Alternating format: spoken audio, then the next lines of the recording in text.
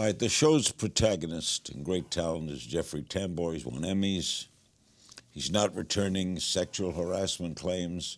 First, how can it go on without him? It's a good question. And I think that's what Jill is struggling with right now. When do you start to shoot the next season? Well, normally we'd be shooting right now, but we're taking a pause, and Jill is trying to figure out exactly how to do it. I mean, there are some... You are going to do it, though. We are going to do it, yeah. We've been guaranteed at least a 5th season.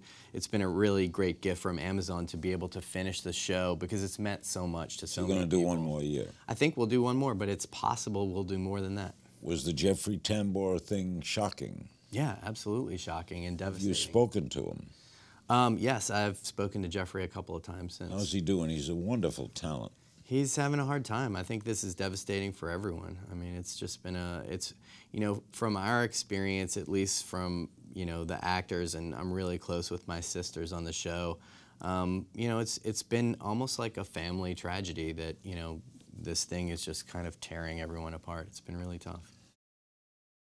Watch new episodes of Larry King Now Monday, Wednesday, and Friday on demand on Aura TV and Hulu.